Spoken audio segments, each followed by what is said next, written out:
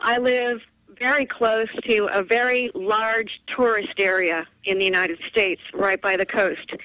And during the summertime, there was no geoengineering stratospheric aerosol spraying here. About 2 weeks after school started, they started hammering us with this daily. First they were doing it in the middle of the day, then they started doing it at night and early in the morning. The beginning of October, my daughter started having seizures, and we have no history of seizure disorder. Oh. In my family. Oh, Michelle, I'm sorry to hear that. Well, Michelle, you can pull it up. Just type into the search engine, disorders of the brain, neurological disorders skyrocketing. They're now saying, oh, it's normal to get Alzheimer's when you're 25. It's normal to have narcolepsy, and they admit the shots are doing that. There's all sorts of bizarre spraying, all sorts of chemicals in the water. We are being soft-killed, and I'm so sorry to hear that. How old's your daughter? She's 13, and good Lord. She's having 2 to 3 seizures a day. Oh, my God. And they've got her on medication, but it's not working. I went to the neurologist with her, and I said I wanted her tested for heavy metals, and he almost threw me out of the office. Yeah, no, they're not allowed to check for heavy metals or what could actually do it. Has your daughter taken a lot of vaccines? She did get the H1N1 before I found out about it at school. And, yeah, it can cause an autoimmune. Well, it causes wait, the school didn't ask you? They asked me, yes, but I, at that time, was a sheep and thought it was good. So she's now having seizures and she's 13. Yes, sir, and we don't know the cause. My doctor, the neurologist, has admitted he doesn't know the cause, but he refuses to check her for heavy metals. I've had to go to her family doctor and basically beg, the osmosis that doesn't have any of the fluoride or anything in it. But I just, as a closing statement here, I just want to say that I own What in the World Are They Spraying? I've been showing it to everybody I know, and anybody out there that knows anybody that can stop this stratospheric aerosol spraying, please stop this. We've got to stop this. It's hurting our children.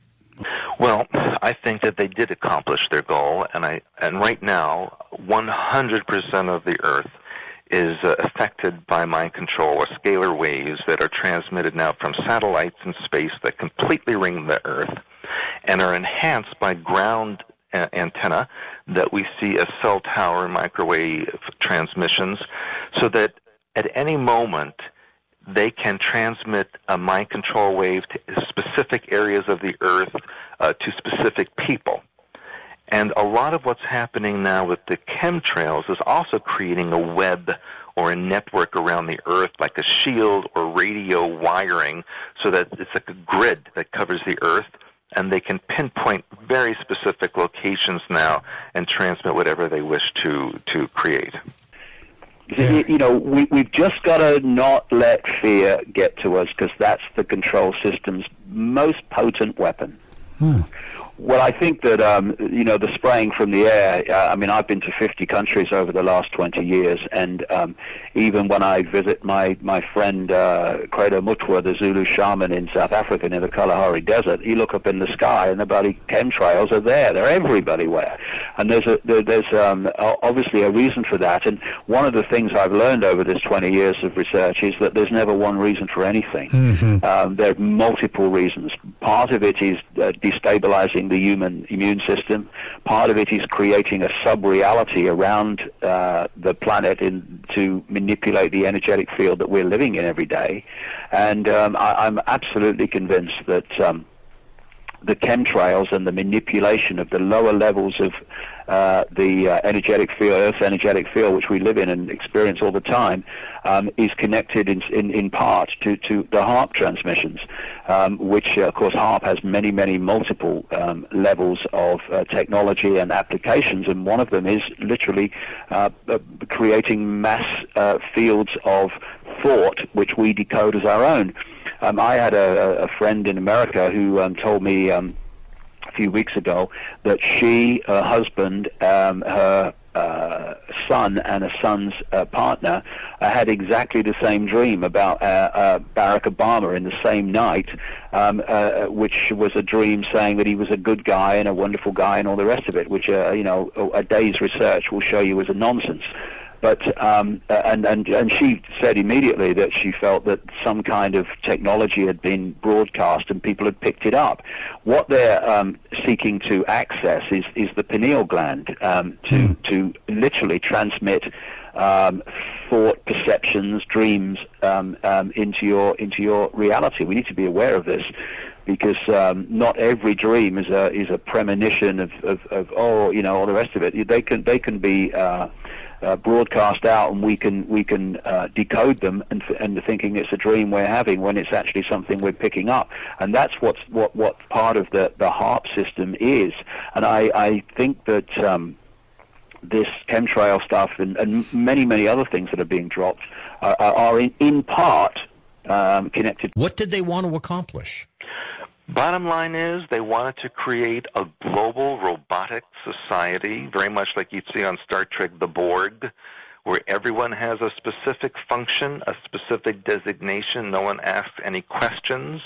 You just go through your life doing what you're told to do in a specific function, and you never deviate from that.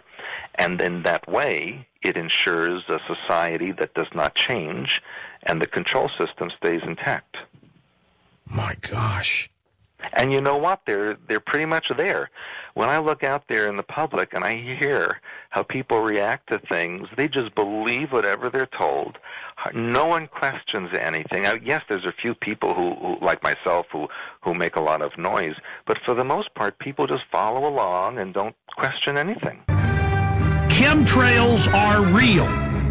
Until 1996, all condensation ice crystal trails only formed at 20,000 feet and higher, generally in the winter months, and they faded out in a few seconds to the maximum of 1 minute. Your whole life, remember, watching a trail go by and watching it disappear? Then suddenly in 96, before anybody was even talking about chemtrails, I would notice, man, why do those stay there? I'd be gardening, because my parents had a couple acres in the middle of town. I would go garden, because I like planting stuff. Call me a weirdo. But I'd be out there growing watermelons and stuff and stomping around and the flowers and the bees. And I'd go, man, that trail's been up there for like an hour and it's getting bigger, turning into a cloud. What's going on? It's like cloud seeding. It's funny about people that are out there going like, they're not doing chemtrails. It's like, well, okay, well, your house is next to mine, so you're breathing the same stuff. So, have fun with when your child gets a giant brain tumor too. They're bastards, man. Stop killing us. You can find thousands of mainstream government university programs where they spray the clouds and seed the clouds, and where they're terraforming the planet, changing its atmosphere. I believe the way they're hyping global warming, that they know they're even changing jet streams now, that they are going to alter the weather, they're going to create tsunamis, which is declassified they can do, that they are going to create calamities, and that's why people keep saying, oh, they've been disproven global warming, the Earth's cooling. Oh, it's been proven that they're cooling. That's what the science shows they're doing, and then it's going to cause calamities, and everybody's going to beg them to save them. Because the jets hardly ever leave our skies alone so that we get deep blue skies. So, and I don't believe that commercial airlines are as engaged in this process as everyone wants to think, or our government wants us to think, because they can't afford to do the loops in the loop. They can't afford to go off in all directions, because they have to be on a schedule. They fly straight lines. They're trying to conserve fuel. They're cutting back. And so I can't believe that airlines have the money to do the loop and go through keeping planes up, doing all the things that we see in the skies these days. There's tens of thousands of declassified examples of spraying chemicals, biologicals, and radiologicals on us. Of them, In-Game covers this. How they mainstream admitted, march U.S. troops into chambers, hit them with nerve gas, and dissect their bodies. Young volunteer sergeants, they don't even tell them what it is. They go, oh, we're just going to test a flu bug on you. You're going to get 3 days off after you're sick. Will you do this for your country? Yeah. They march them in, nerve gas them, and it's over. They tell their family they died of the flu. Declassify me. That's who you work for, police and military. This is who you work for. They're going to kill you, cops. After they're done using you, it's all over, man. And let me tell the citizens something. You better say no to all of this. You better not go along with this.